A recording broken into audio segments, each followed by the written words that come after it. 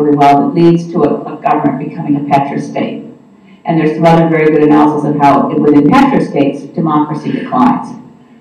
Okay, so let's go back to energy policy. So in this whole development of the oil sands, there was no intention to have an energy policy that ran along with it. Because if you had that, you might want to pay attention to things like energy security. And I remember, after I was elected, so I was sitting at a House of Commons committee on refining capacity in Canada. I think I'm very interested in refining capacity in Canada and pipelines and all kinds of things.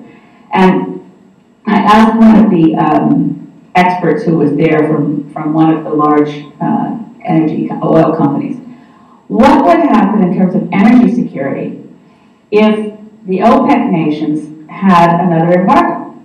What if, for some reason, supply to Ontario, Quebec, New Brunswick, Nova Scotia, PEI, Newfoundland, and Labrador, what if it suddenly stopped with the imports from Venezuela, Saudi Arabia, Nigeria, Kazakhstan? What if those stopped? How would Eastern Canada get any product? And the answer was there'd be no problem at all. As long as we get those pipelines through British Columbia, we'll put super tankers and we'll run it down through the Panama Canal and around to help those Eastern Canadians. You think, okay, well, if you were thinking, again, if you're thinking like a country, that's not what would spring to mind. Okay, so going back to the project of the oil sands, we're now up to just under 2 million barrels of oil a day being produced from the Athabasca region. Now, I use the term 2 million barrels of oil a day because that's a unit of measurement. But I need to back up and say they're not producing oil. And they're not producing crude. Really wish the media would pay attention to the language around this. Oil is something that flows.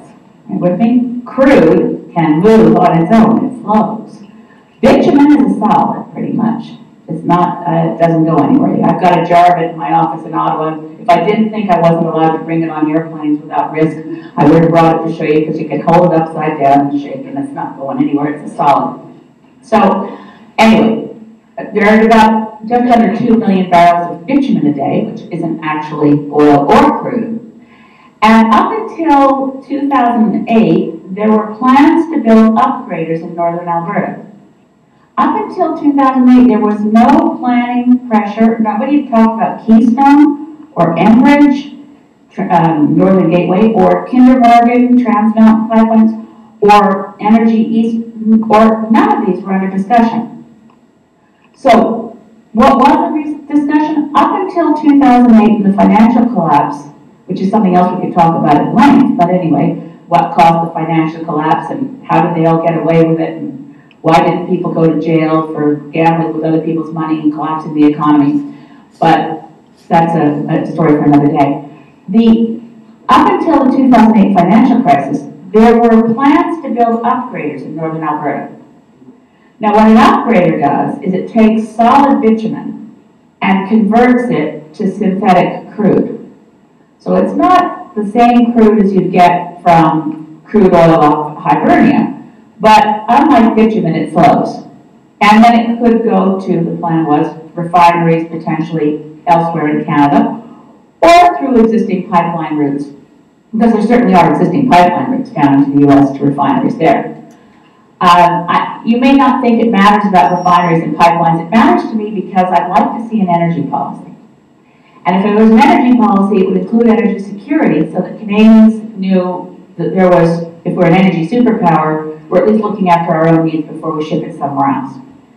The other piece that's really missing in all this, of course, is, before I go on to the climate piece, which is next, is the jobs issue.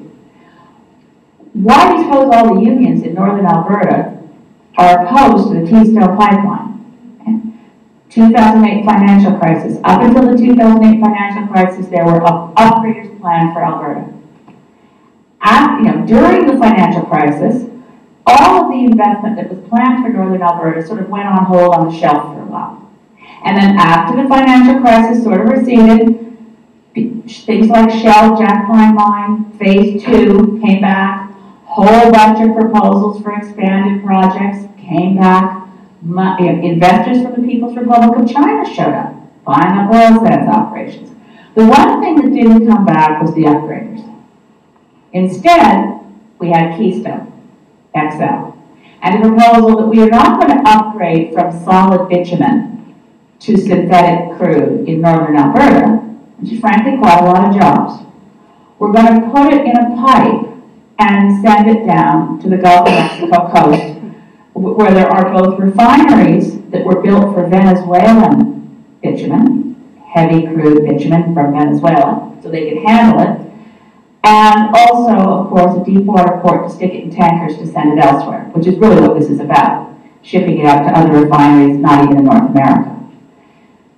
Now, having told you bitumen is a solid, you're probably wondering what they plan to do to make it run in a pipe. So this is something that I don't think gets explained. I'm really sorry, I hope this isn't really what you want to hear, bitumen and pipelines and tankers, and why I'm not just ranting about how bad it is that they're doing the Athabasca oil sands at all, but I wanted to try to get the basics out here.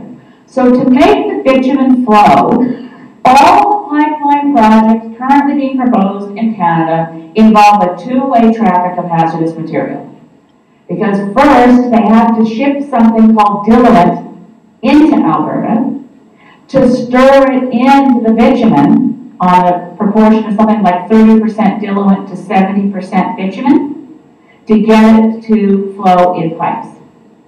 Diluent is not a term of science. They might as well call it magic goop. It's just what the industry likes to call a fossil fuel product, which is otherwise valuable for other purposes. It's a condensate. It's what you might think it's like naphtha. So it's naphtha to which they add benzene, cancer-causing benzene, another additive to this project, and they often add butane, lighter fluid. So they stir all that up and they put that in. Now, the Enbridge project, on their evidence, the National Energy Board, say they plan to buy the diluent from Saudi Arabia. So there'd be tankers loaded with diluent making their way up the BC coast to go in pipelines. Enbridge wants to build a twin pipeline operation. So at one end, you put the diluent in to ship it up to northern Alberta from OPEC countries. And then the other one, you stir it all in and it comes back. Of course, the same tankers aren't sitting around waiting for it. So one set of tankers come in and deliver the diluent and go away. Another set of super tankers are supposed to come into Kitimat and pick it up once it's, again, I love words. This is one of the ones they invented. If you were in the industry and you were going to take bitumen and you're going to mix it with diluent, and then they call the product diluent.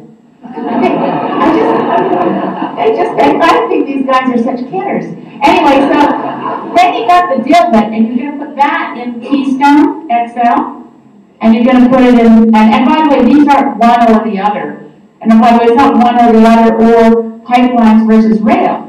If you start looking at the project they have in their minds right now, it's every single one of the pipelines I've mentioned, plus rail. You start adding it up, what they need to move the bitumen out of northern Alberta. So, without processing it there, which is a key part of the current plan. Get as much as you can, triple the levels of production. That's what Stephen Harper said they want to do. They want to go to 6 million barrels of oil a day by 2035 and ship it all out for processing somewhere else. Okay. So back to, one of the diluent story I wanted to mention. When the 5 train cars were hanging over the Bow River during the Calgary floods, and everybody covered the fact that they're loaded with hazardous material. And poor Nye Nenshi, and I mean, he just bought, I talked to him, I think he's Canada's best man. But maybe there's better ones somewhere, we sure know where there are worse ones. But anyway, he was just going to get a break, right? And he was maybe going to have a nap because he'd been going for days and days and days. And then suddenly there's train cars on a bridge that's collapsing over the Bow River loaded with hazardous material. It was diluent. It was diluent on rail being shipped to northern Alberta to stir in with the bitumen so that it would flow. Okay, so back to what we would do if we were planning a decent energy policy. A national energy strategy for Canada would start with, I believe, value-added jobs, so let's not ship out raw product.